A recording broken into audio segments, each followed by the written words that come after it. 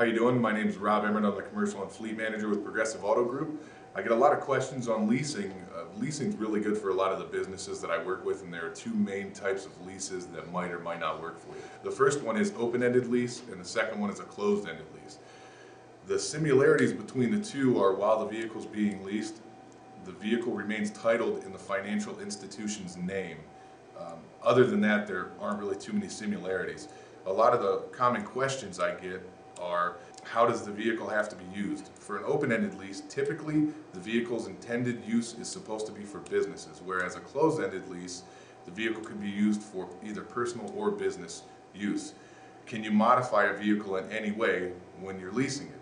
On an open-ended lease, you can factor in the cost for approved modifications or upfits like a dump truck or a stake bed. You can factor those into an open-ended lease. Closed-ended leases do not allow for any atypical depreciation or any type of specialized modifications for the most part.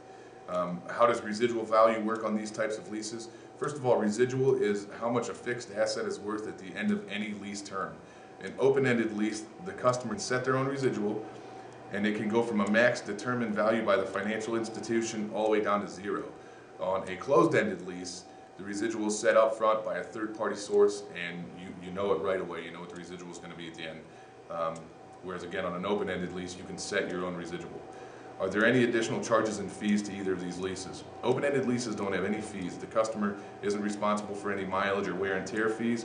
The only thing the customer is responsible for is the residual value at the end of the term. Closed-ended lease, the customer can be responsible for overages on agreed upon mileage or any excessive wear and tear. What terms are available? On open-ended lease, typically terms can be longer, up to 72 months. On closed-ended leases, for the most part, you can set the term to a maximum of 48 months.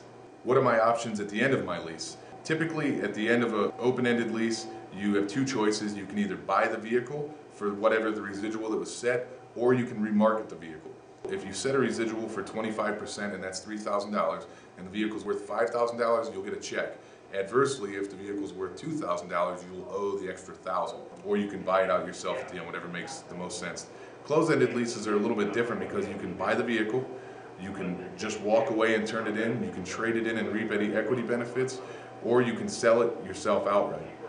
Because these two leases are different and have a lot of different financial impacts, please consult your tax professional or your accountant as to which one makes the most sense for your business.